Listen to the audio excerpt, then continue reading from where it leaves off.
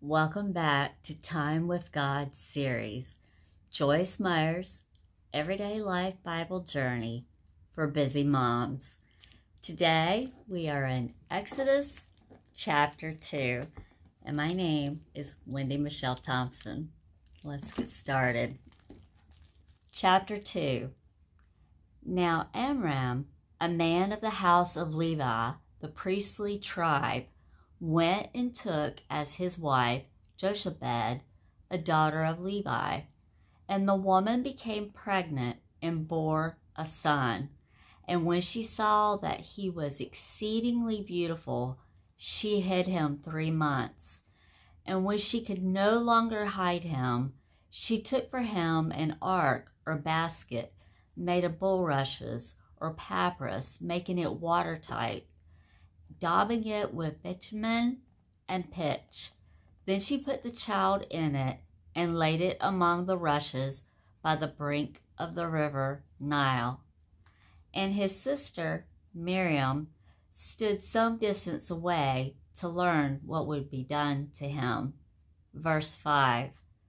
Now the daughter of Pharaoh came down to bathe at the river, and her maidens walked along the bank. She saw the ark among the rushes and sent her maid to fetch it. When she opened it, she saw the child, and behold, the baby cried. And she took pity on him and said, "This is one of the Hebrews' children."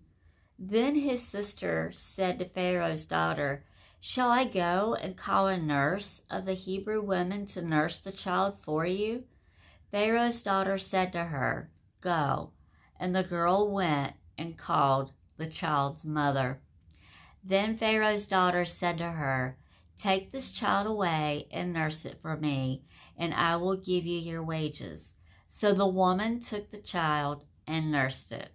Verse 10. And the child grew as she brought him to Pharaoh's daughter, and he became her son. And she called him Moses, for she said, "Because I drew him out of the water." One day after Moses was grown, it happened that he went out to his brethren and looked at their burdens, and he saw an Egyptian beating a Hebrew, one of Moses' brethren. Verse 12, he looked this way and that way, and when he saw no one, he killed the Egyptian and hid him in the sand. He went out the second day and saw 2 Hebrew men quarreling and fighting. And he said to the unjust aggressor, "Why are you striking your comrade?" And the man said, "Who made you a prince and a judge over us? Do you intend to kill me as you killed the Egyptian?" Then Moses was afraid and thought, "Surely this thing is known." Verse 15. When Pharaoh heard of it, he sought to slay Moses, but Moses fled from Pharaoh's presence and took refuge in the land of Midian, where he sat down by a well. Now the priest of Midian had 7 daughters, and they came and drew water and filled the troughs to water their father's flock. The shepherds came and drove them away, but Moses stood up and helped them and watered their flock. And when they came to Reuel, Jethro, their father, he said, "How is it that you have come so soon today?" They said, "An Egyptian delivered us from the shepherds. Also, he drew water for us and watered the flock." Verse 20, he said to his daughters, "Where is he? Why have you left the man? Call him that he may eat bread."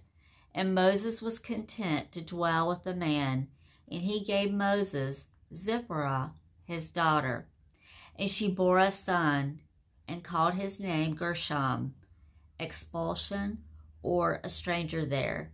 For he said, "I have been a stranger and a sojourner in a foreign land."